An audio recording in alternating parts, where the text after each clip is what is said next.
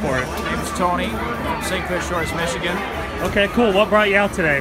This is our 9th year wedding anniversary, me and my wife Erica, and we're here for KBS week.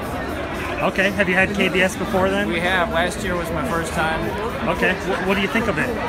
Very good. This is the first time we've had it on tap. Last year we had it bottled, and it's good. I hear it's aged for a year. And it's good. I love it. What do you like about it in terms of other beers? Just the exclusiveness, and you get kind of a whiskey type taste that's been aged in the barrels for a year. Okay. Have you ever had CBS from Founders? CBS I have not had yet. Okay, cool. Awesome.